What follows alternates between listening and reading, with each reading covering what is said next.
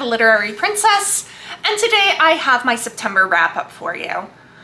So I read 8 books in September, and honestly I thought I was going to read a lot more because I was participating in 2 events, Shorty September and Shake-tember. So Shorty September is when you read books that you consider short in September, and I would say short is about 250 pages or less. And then Shake-tember is reading Shakespeare in September. I ultimately only read 1 book for Shake-tember, and then 6 of the 8 books that I read counted for Shorty September. So let's jump in and talk about them. The first book that I read is a short story, and this is The Library Window by Margaret Oliphant. I have this Broadview anthology edition, which in addition to the short story, which is fairly short, has a bunch of extra stuff to kind of give context for the book, which I do really like. So that includes some pieces of Margaret Oliphant's autobiography, some stuff regarding Scotland, because this takes place in Scotland, and some other things. And the whole book is about 97 pages, so definitely something for Shorty September. I really enjoyed this. It is about a young woman staying with her aunt, and she likes to sit in the window and look out across the street through this window in a building that everyone is always debating if it's a window or not. But she can see into it and see that it is a library room, and she's like, why are people debating this? This is one of Oliphant's supernatural stories, and I really enjoyed it a lot. I don't want to say much more because it's so short and that will, give spoilers, but I gave this 5 stars and I had a good time reading it. Next up was actually my Fairy Tale Friday book for August, which I mostly read in August but then finished in September. This is Deerskin by Robin McKinley. This is a reread for me. It is actually one of my absolute favorite Robin McKinley books. It is a retelling of the story Donkey Skin, or as it's called by the Grimms, Many Furs. And another thing that it is called is the Catskin Cinderella story. It basically focuses on a young woman who she has named Lissar, who is born to this king and queen who are like really admired by everyone. The queen is the most beautiful woman in 7 kingdoms. The king won her hand by doing some ridiculous task. They are super in love with each other. Their whole kingdom is like in love with them. And they kind of forget all about Lissar. And her mother dies and tells the king, don't marry someone unless they're as beautiful as I am. And as Lissar grows up, it becomes clear that she looks rather like her mother.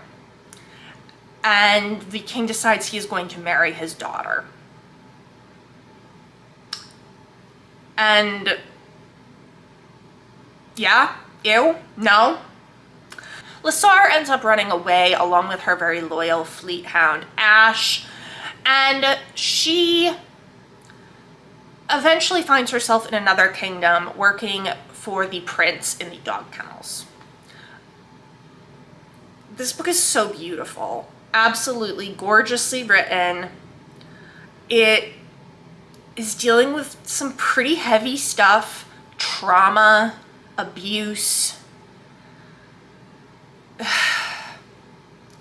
It's not an easy book to read. However, I find it really gorgeous. I love Lissar's relationship with her dog, Ash. I love a good story with a dog, okay? And I just think this is absolutely gorgeous. Do be aware if you're going to pick this up, there are triggers for sexual assault and incest. So this is not the book for everyone, but it is such a beautiful story. An amazing retelling of a tale that doesn't get told very much anymore because obvious reasons. Highly recommend. Next up was another read for Shorty September, and I do have a physical copy of this, but it is in an anthology and I'm lazy and not holding it up. So this is The Yellow Wallpaper by Charlotte Perkins Gilman. This is a 19th century American short story that is super famous and somehow I just never read it. I know. It deals with a woman who's been unwell, and because of that has been kind of confined to her room in this rented house with this wallpaper that she eventually starts seeing things in. And it starts to drive her crazy. I thought this was utterly fantastic. I'm so glad I finally read it. I don't know what took me so long. I don't want to say anything more about the plot because that will spoil it. I think you really just go pick this up. It's not very long at all. I gave this 5 stars. Next up was a book that I read for my dissertation and that also counts for Shorty September. This is Weird Stories by Charlotte Rydell. It is a collection of supernatural stories, mostly focused on dealing with money and inheritance. And I gave this 3.5 stars. I enjoyed it. Some of them I liked more than others, which is going to be the case with any short story collection, to be honest. I thought that, if I can get to the table of contents, I thought that the creepiest one was probably Sandy the Tinker. And then I did really enjoy the first story in here, Walnut Tree House. So I definitely thought it was worth reading. Not my favorite in the world, but definitely some good spooky stories to get me into the fall season with. Next up, I finally finished The Cloisters by Katie Hayes. I started this in July, I think, on audiobook, but then I wasn't in the mood for an audiobook, so I put a hold on it at the library, but I had to wait for some other people to read it. This is a dark academia story about a woman named Anne who goes to New York and works at the museum, the Cloisters, and gets involved with the tarot cards that her supervisor and her coworker are looking into. I really enjoyed this. I gave it 4 stars. I wish I still had the physical copy because the physical copy is gorgeous, but it was due at the library, so you know. I was thinking when I went into this that there was some kind of paranormal, supernatural fantasy element because some people have marked it as fantasy on Goodreads. No, it's not at all. This is the type of dark academia that I really like, where the focus is the people and their scholarship and how far they will go, really. So I was very happy to find that it didn't have this paranormal fantasy element that I thought it was going to have. That's not really a spoiler. I don't know who the hell is marking this as a fantasy on Goodreads. Okay, just because there's tarot cards involved doesn't mean there's magic, folks. But I really enjoyed this.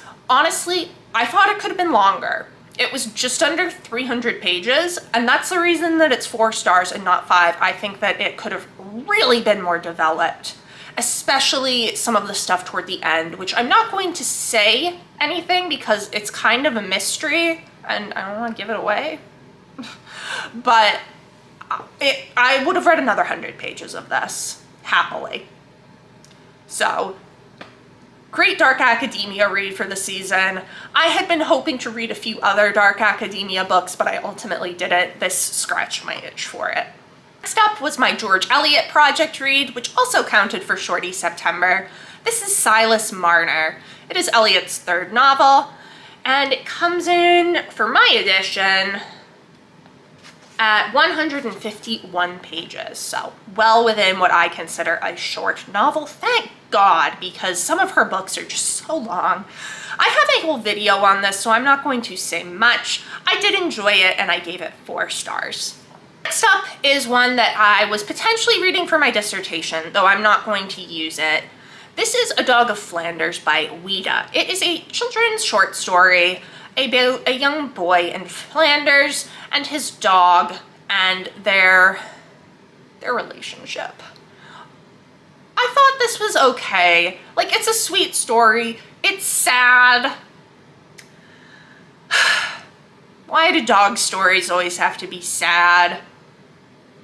I'll warn you right now, Deerskin, I'll give you this heads up, not sad with the dog aspect anyway. Sad in other ways, but the dog is fine at the end of that.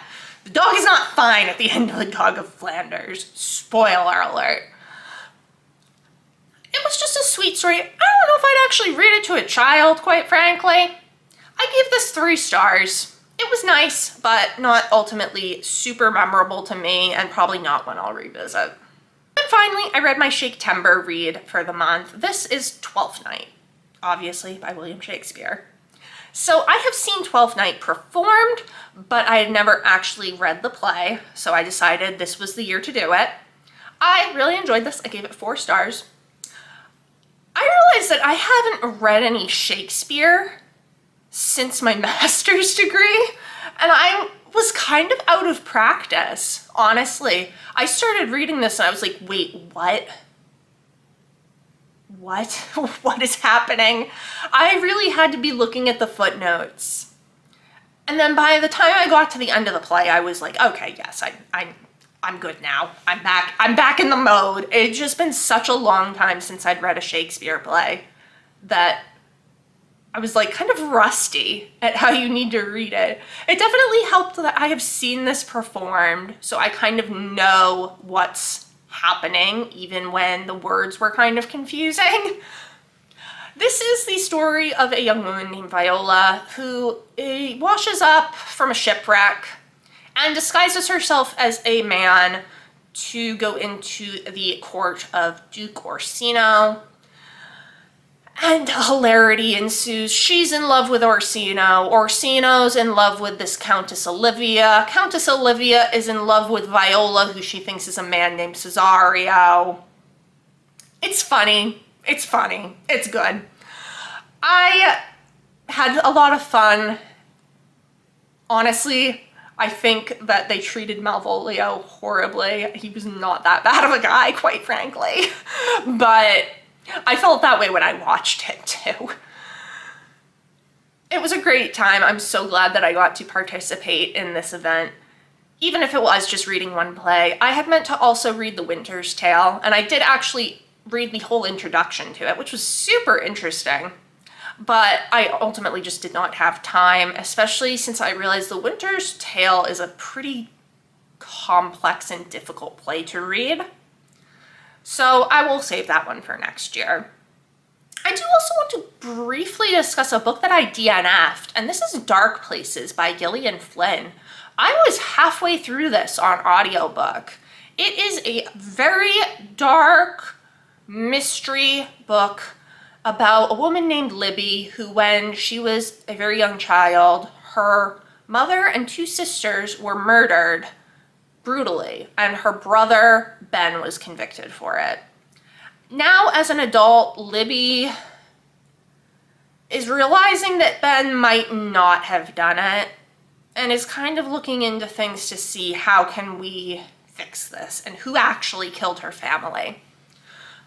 Now, I have enjoyed Gillian Flynn. I read Sharp Objects earlier this year and really liked it. That was also extremely dark. Her books are very dark, which is fine. I like dark. However, Dark Places just became too much for me around the halfway point.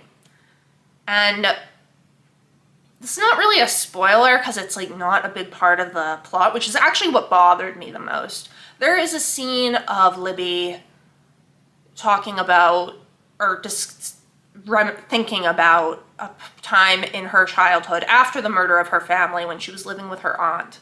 And she kills her aunt's dog. And it was a very graphic scene. Now, I usually would have stopped reading immediately, but I was able to, since I had it on audiobook, I was able to just forward through until when the dog wasn't being spoken about, so I could skip it. But even what I heard of it was incredibly graphic. And that really kind of turned me off.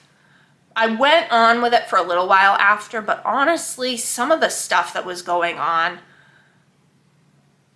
was just more uncomfortable than what I wanted it to be. And like, I don't mind uncomfortable, I don't mind dark, I do mind graphic animal death, especially when it's being done by a person who's supposed to be our main character, whose head we're in most of the time. I really couldn't get over that, and that kind of killed the book for me. I ultimately did read a summary of how it ends, and honestly I'm kind of glad I didn't continue, because I did not like where the rest of this book was going. I read that, I was like, no. So I'm kind of happy that I didn't continue with it. So that is everything that I read in September. Let me know down in the comments below, what did you read in September? Did you participate in Shorty September or Shake-tember? Have you read any of these books, and what did you think? It has been great chatting with you. I will see you soon. Bye.